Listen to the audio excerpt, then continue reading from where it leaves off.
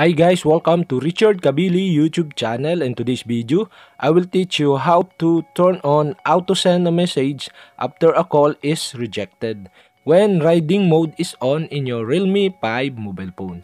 And okay guys, but before we start, kindly subscribe to my YouTube channel by pressing the subscribe button and the bell to notify you if I have new videos. Okay guys, let's start.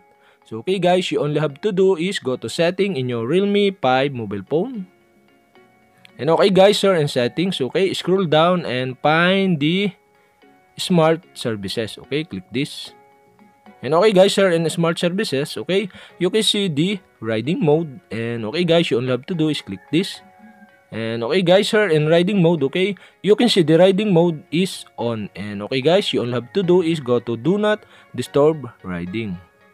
And okay guys, sir, in do not disturb riding in incoming calls, okay, you can see the auto send a message after a call is rejected.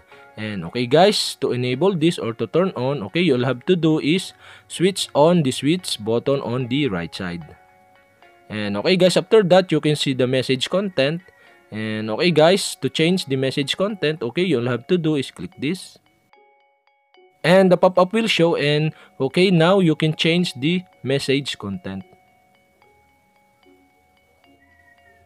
And okay guys, after you change the message content, okay, you'll have to do is click save button to change your message content. And okay guys, that's it. And okay guys, if you have a question, kindly comment below and don't forget to hit the subscribe button and the bell to notify you if I have new videos. Okay guys, thank you for watching.